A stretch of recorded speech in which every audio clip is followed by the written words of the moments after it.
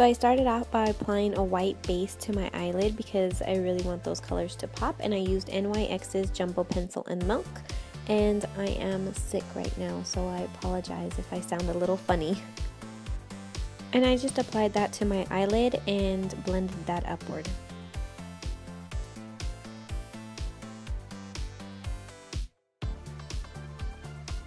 Then for my transition color, I am using Sigma's eyeshadow in Catch, and I've been using this pretty much every single time I do my makeup because I just think it goes with everything.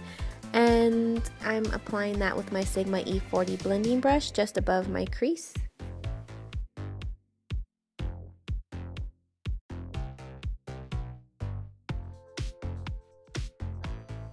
And then I'm going to take this new Tarte CC matte palette, which I think I am kind of in love with so far, and I'm going to use the pinkish color, and it's called Pink Outside the Box, and I'm going to apply that with a flat brush to my eyelid only.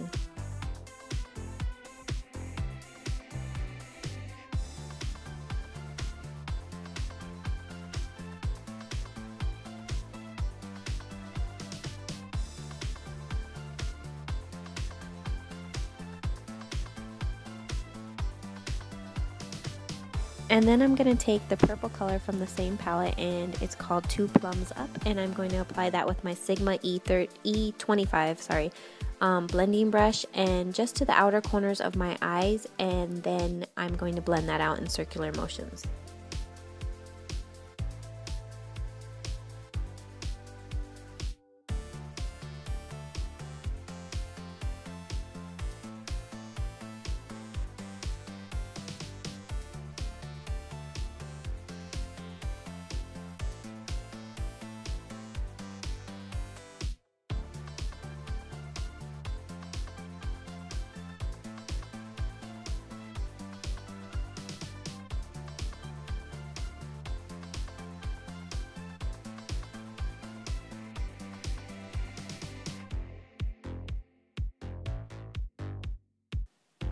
And then there's a really dark matte black eyeshadow in this palette, and I'm going to take that and I'm going to put it with the same E25 blending brush in the corner of my eye just to give it a little bit of depth.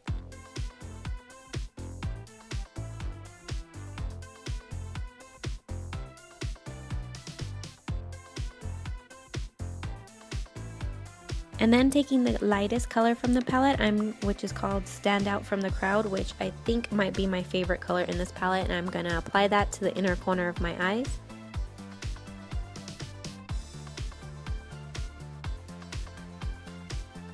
Then I'm going to take the same purple color from that palette. I'm going to run it along my lower lash line, pretty close to the lash line. I don't want to go too far down. And then I'm going to take my Sigma E40 pencil brush and blend that color out.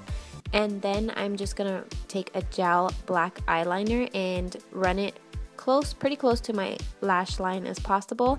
And it doesn't have to be perfect because then you're going to go over it with the black color from that eyeshadow palette and just press that on top and blend it out.